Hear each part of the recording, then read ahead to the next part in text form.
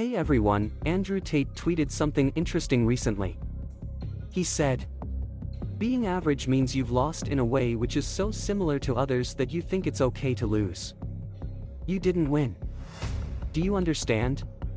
Tate is trying to tell us that we shouldn't just be content with being average and should instead strive to be the best. In order to win in life, we can't make excuses for our lackluster performance. Do you guys agree with what Andrew said? Let us know in the comments down below, and remember to like, subscribe, and turn on notifications to stay updated. Thanks for joining us, and see you in the next one.